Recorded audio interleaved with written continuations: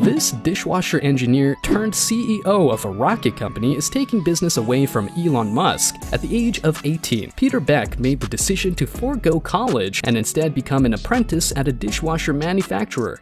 With an inclination towards experimentation, Peter would stay late, working on his own projects. One of his notable creations was a steam-powered rocket bicycle. Despite his hopes that this invention would land him a job at NASA, Peter was asked to leave the premises when he tried to showcase it to them. However, this setback provided Peter with the opportunity to identify a gap in the market for small and cost-effective launch vehicles for space missions. Initially, Peter's company, Rocket Lab, relied on one-off contracts to develop unconventional technology for government agencies worldwide. Over time, these contracts began to overlap with those pursued by SpaceX. Rocket Lab has successfully completed 35 launches and achieved a market capitalization of $1.8 billion.